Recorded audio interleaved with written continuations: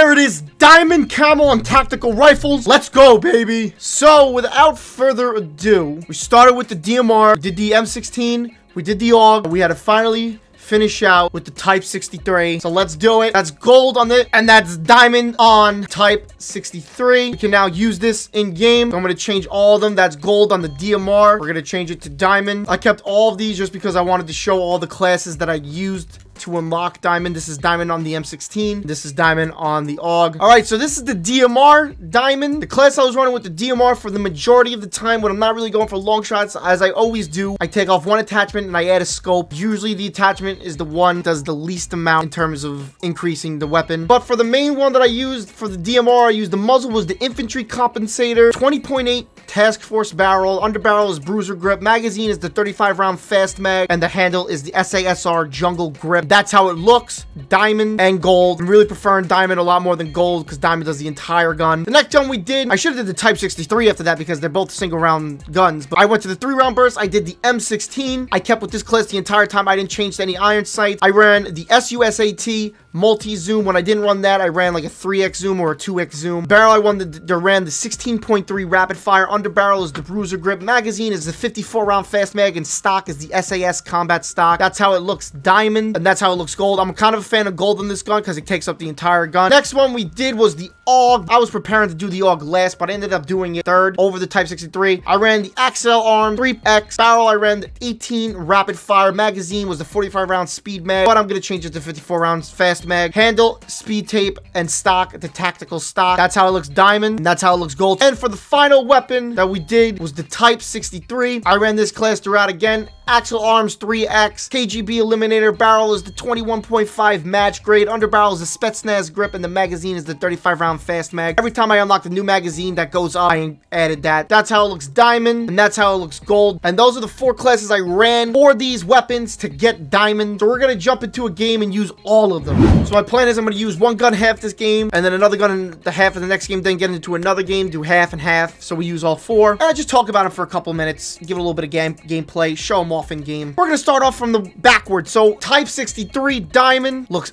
awesome. Little weapon inspect. Damn, it's nice. I love diamond, man. Oh my god. Like I say, every one of these guns, the hardest challenge for me was getting kills behind cover. What's up? Right side garage. Doing some call outs. And they work. Most of these guns besides the DMR are really not meant for short range, but I mean, they're tactical rifles, so I kind of feel like that's known. But the DMR, I finished the DMR right at the... What are you doing laying there? I finished the DMR right at the end of it being like OP. Oh, what are you doing? No one thing to do. No, I wanted to... I found the most success in getting kills behind cover. In these 2 windows, mainly being in that window, not this one, but it still took a lot of games to get that challenge done. You guys gotta let me know down in the comments if there's a better way to get it on Nuketown. I really wasn't a fan of any of the iron sights on these guns besides for the DMR. Damn. But if you do need long shots, like I say, for every gun, this side of the map right over here from either side is the best way to do it. Oh, through the flames. But yeah, I'm really liking this diamond. Whoop. One guy, car, right. Damn, they're really going hard with these callouts. Do that. Got you. Didn't see that coming, did you? All right, we're gonna switch over to the AUG now after this death. So let's try to get one more kill with it. A nice long shot. Type 63 was better than I expected. I could say that. But for my final thoughts on the gun, honestly, though, I had no complaints with any of the guns. I really enjoyed using them all. No, let me get that one! All right, now we're going to the 3. Here we go. The AUG. Woof! Damn! That is nice. Ran the same scope on this AUG.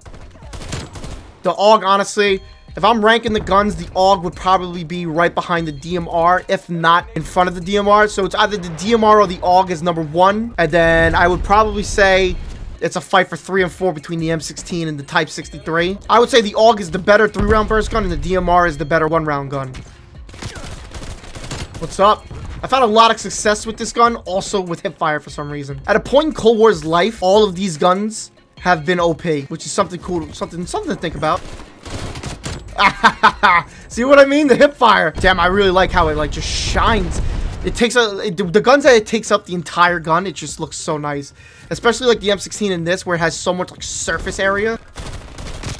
Oop. Oop. Little triple kill action. I'm also gonna make I'm gonna make 4 more classes with the guns gold. Get out of here. Whoop. God, it's just so good. I just want to show them off all gold too. So we're gonna start off, showcase them all real quick, just gold, just a little couple of weapon inspects. That's gold on this one. This is the Type 63. This is gold on the M16. Gold on the AUG.